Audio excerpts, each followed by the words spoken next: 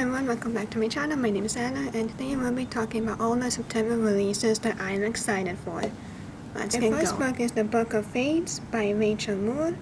It's already came out on September 5th. Radcliffe Prep, the third most haunted school in the country where student disappearance isn't uncommon, and no one dares stay in the library after dark.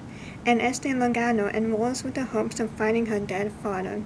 Not literally, of course. She doesn't believe in ghosts. Going to her dad's seems like her best hope at figuring out who he was. But then Esther meets Mateo, who is maybe, probably, definitely a real ghost, and an annoying one at that.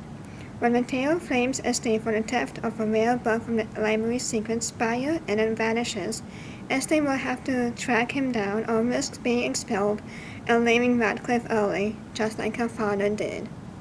So that sounds so cool. I never read anything about having like a haunted library, so it sounds really cool. My next book is This Dark Descent by Kayleen Josephson, and it will come out on September 26th. And this is a new fantasy full of intrigue, romance, and post-pounding action where the eldest daughter of a renowned family on the verge of ruin joins forces with a mysterious rogue enchanter and a handsome, ambitious heir to win a deadly race. My next book is Timeless by Cynthia Han. Not much is known about this book. It is like another new unearthly book she is writing. I have never read it, but I thought I would try it out. It just says it will come out in fall of 2023. And that's about it. My next book is The Medicine Women of Galveston by Amanda Skinnendor. And I'm assuming it's coming out in September. I don't know, there's no release date yet. But caught in the Great Galveston Hurricane of 1900, a female doctor who joins a traveling medicine show to support her disabled son is forced to weather the storm and its aftermath in a town hostile to the troops' unconventional ways but desperate for their help. So that sounds like really, I feel like it's going to be a little bit heartbreaking, but we'll see. My next book is The Forest Grimm by Catherine Purdy. It will be coming out on September 19th. Where fairy tales come to life with dark, deadly twist. Tell me again, Grandman, the story of how I died. The Midnight Forest, the Fang Creature, two fortune-telling cards that spell an untimely death for 17-year-old Clara. Despite the ever-present warning from her fortune-telling grandmother, Clara embarks on a dangerous journey into the deadly Forest Grimm to procure a magical book, Sortes Fortunae, the Book of Fortunes, with the power to reverse the curse on her village and save her mother. So I actually talked about this book quite a bit on this channel, and I'm just gonna keep it simple and short, but that is Foul Huntsman by Chloe Gong, and it's coming out on September 26th, and just, we're just following the immortal assassin in the 1930s and Shanghai as she races to save her country and her love. And it's like the sequel to Foul Lady Fortune. Next book is A Study in Drowning by Ava Reed, come out on September 19th. Effie Sayre has always believed in fairy tales. She had no choice. Childhood, she has been haunted by visions of the Fairy King. She has found solace only in the pages of Angharad, author Emery's Meridan's beloved epic about a mortal who falls in love with the Fairy King and then destroys him. Effie's tailored dog-eared copy is all that's keeping her afloat through her stifling first term at Leah's prestigious architecture college. So when Meridan family announces a contest to design the late author's house, Effie feels certain this is her destiny. But Herath Manual is an impossible task, a musty, discreet estate on the brink of crumbling into a hungry sea. And when Effie arrives, she finds she isn't the only one who has made a temporary home there. Preston Hillary, a star-intrigued young literature scholar, is studying Meridan's papers and is determined to prove her favorite author is a fraud. And my next book is A Part of Foster Star by Amy Kuzinan, and it will come out on September 28th. When the snow falls, she will be free. The invitations always arrive the same way, without warning, appearing around the city on the first snowfall of the year, simply inscribed with "Tonight." When struggling artist Forrester finds an invitation, he is bewitched by the magic of the evening, swept up in the glamour of his notorious annual party, and intrigued as to who is behind them. And my next book is After the Forest by Kel Woods. and it's coming out on September 26th. Ginger, Honey, Cinnamon Flower. 20 years after the witch in the gingerbread house, Greta and Hans are struggling to get by. The mother and stepmother are long dead. Hans is deeply in debt from gambling, and the countryside lies in ruin. It's people starving in the aftermath of a brutal war.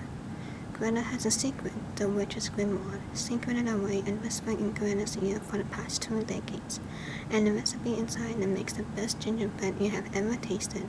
As long as she can bake, Greta can keep her family afloat. But in a village full of superstition, Greta and her mysteriously addictive gingerbread, not to mention the rumors about her childhood Mr. Mitch's, is a source of gossip and suspicion. And now, dark magic is returning to the woods, and Greta's magic. Magic she is still trying to understand, maybe the only thing that can save her, if it doesn't kill her first. So, it's a read to love Hans and Greta. Next book is Tall House Place by Jamie Lee Sullivan, and it's already came out on September 1st. In the far reaches of the Pacific Northwest, 3 best friends spend a day at the lake, but only 2 come home. 10 years later, Delia Albio is tormented by the mystery of what happened to 15-year-old Zia on the lake that day. When she receives an email from Carter, the remaining friend in the trio, she can't resist the pull of the life-changing news. In the message, Delia, hopeful for answers, travels home to see her old friend. But Carter is gone by the time she gets there, setting up another mystery. When Delia hears about the women's empowerment group that Carter joins up from the group's retreat property on the Oregon coast to find her, Delia feels this could be her chance to reconnect with Carter and reckon with that fateful day at the lake. My next book is Midnight at the Houdini by Delia S. Dodson, and it came out September 5th. Michael discovers a surreal hotel where no one ever leaves.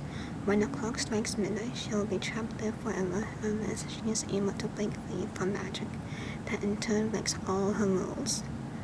The night is perfect and glorious and sparkling, too beautiful to be real, like magic. Anna may have grown up in glitzy Las Vegas, but she's determined that no one will ever call her shallow, while her older sister Emily is the star of the family. Anna is the diligent stage manager, making sure that both their lives go perfectly to plan. But when Emily reveals a startling betrayal, Anna flees in the middle of a raging storm and takes shelter in a boutique establishment she's never seen before, the Houdini. And my next book is The Fraud by Zadie Smith, and it already came out September 5th. It is 1873. Mrs. Eliza Touchet is a Scottish housekeeper and cousin by marriage of a once famous novelist now in decline, William Ainsworth, with whom she has lived for 30 years. Mrs. Touchet is a woman of many interests: literature, justice, abolitionism, class, her cousin, his wife's. She's in this life and the next. But she is also skeptical. She suspects her cousin of having no talent, his successful friend, Mr. Charles Dickens, of being a bully and a moralist, and England of being a land of facades in which nothing is quite what it seems. And my next book is Hemlock Island by Kelly Armstrong, and it will be coming out on September 12th. Lainey Kilpatrick has been renting her vacation home to strangers.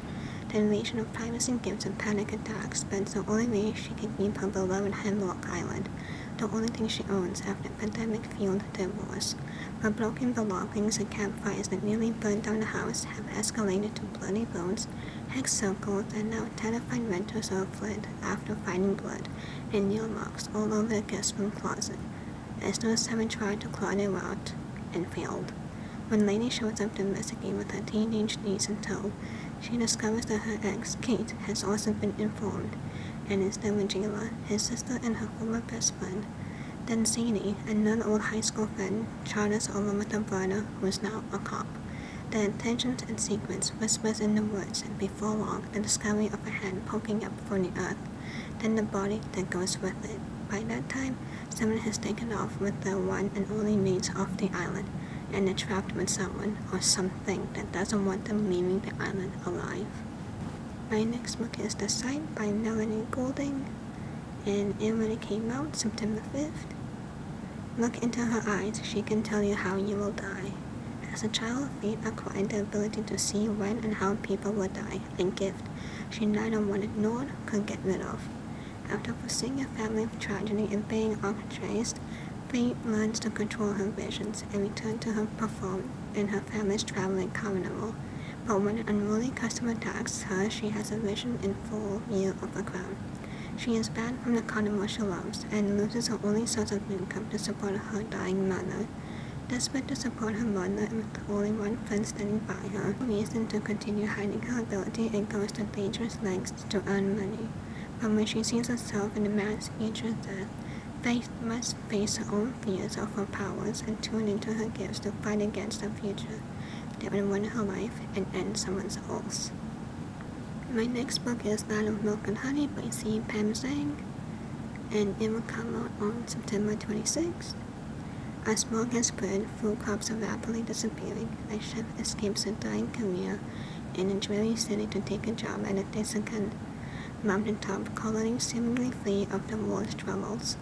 There the sky is clear again, rare ingredients abound. Her enigmatic employer and his visionary daughter have built a lush new life for the global elite, one that reawakens the chef to the pleasures of taste, touch, and her own body. And my last book is Dead Man's Float by Sean Sauls, which it already came out September 5th, and he is also the author of Mary the Light Die, which I have already read.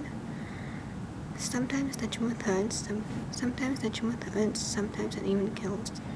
7 years ago, Sam watched her friend drown. The water and the fact that Sam couldn't save her has haunted her ever since. But what she didn't see that day was the hand that had reached up for her friend, wrenching her beneath the water. Now as Sam gets ready for varsity preseason on school swim team, she vows once again not to let the fear of the water bring her down into its depths. But when the upperclassman takes the girls to the abandoned neighborhood pool called the Graveyard for the yearly hazing ritual, a seemingly harmless prank will set up a catastrophic chain of events and will unleash a spirit, a ghost that has unfinished business both in the pool and outside of it, intent of finding its killer. On this team, they all have a secret. They all have a motive. The truth can set them free if it doesn't bury them first. Okay guys, so that's all the books I'm planning to. That's all the books that are coming out in September that I'm excited for, so let me know what your September releases, and please like, comment, and subscribe so you'll be notified every time I post, and I will see you in my next one. Bye!